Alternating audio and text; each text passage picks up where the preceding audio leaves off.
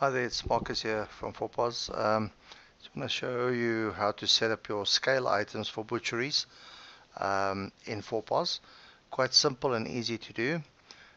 So typically what will happen is that your barcode that your scale will print out, and again, it doesn't matter which scale you're using, whether it's a Teraoka, Bizerba, um, some other products, it doesn't really matter. All of them will have this ability to print out barcodes, or most of the models have barcode printing facilities, and the barcode that it will print out for you will be something in the same format as what I've got on the screen there. So typically what you'll be looking at is a barcode that starts with a 20, and then there's typically 4 digits for the item number or the barcode number, and then a check digit. A check digit is just a calculation figure that it will calculate and to see whether you're scanning it correctly or you're typing it manually, and then 4 or 5 digits for the price, and then the last check digit again. So this product that we've got on the screen now basically relates to item number 1001, as you can see, and with a price of 13 Rand 45. Okay, and the system or 4POS will then be able to scan this barcode automatically and translate that one long string of numbers into different things.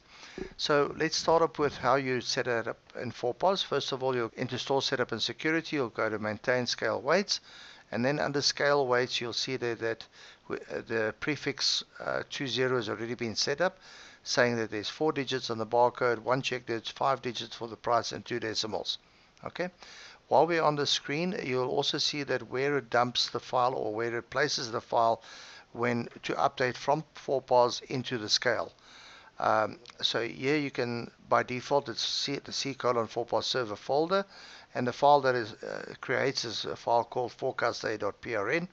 You might decide, or your your scale supplier or your scale supplier might decide and ask you to whether you can change that for them. This is where you'll change it. You'll literally click on locate, and you'll go and specify your own folder. Let's say, for instance, we want a folder called scale. If you do not have one, obviously you can go and create one. For now, I can just select temp argument's sake, and that was where the file will be stored then. Now, as soon as you exit out of this, you can now go and create your product. I just want to go and see if I've got any items that is scale products. No, I haven't created anything like that. So let me go and create a product quickly. And I'll go to new stock item. Product is not on the list, and I'll call it whatever it's called. Let's say it's Chuck.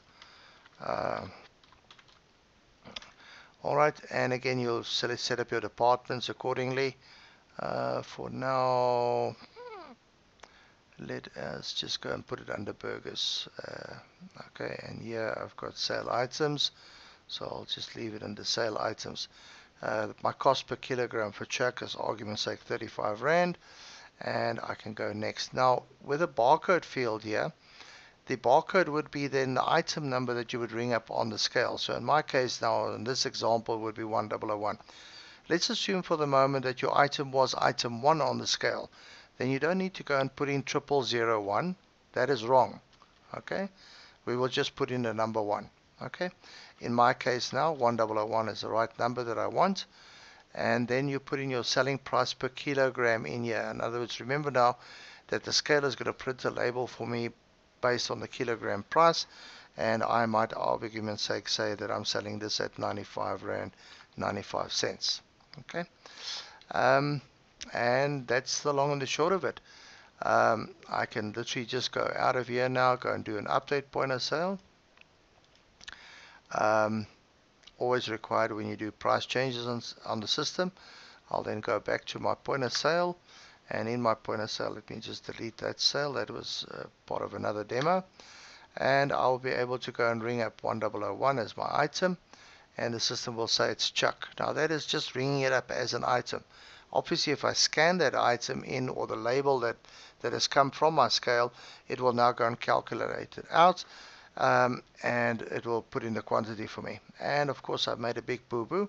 not on purpose, by accident, because I never told the system that it must allow fractions. So let me go back there quickly. I'm going to go back into my chuck item. And very important here in terms of the parameters, I must go and specify that this is a scale product and it must allow fractions. Now if it's items that, like bread for instance, that you also want to scan the label that's coming from the scale, you'd be able to specify this is a scale item non-weighed. In other words, it mustn't pick up the scale weight and try and calculate it, must just ring it up as a single product. This is typically used if you use a small I'm just mentioning a model here just for because this is something we work with on a weekly basis. A Teraoka DS780 scale is a small little scale that can connect to the side of your PC, and you can weigh the items directly from the scale into the system. In other words, the weights will come in from there. Not saying that's the only product you can use, but it's something that's we use on a regular basis. Simple to use, easy to use, very cost effective. Works perfectly in a deli kind of environment as well.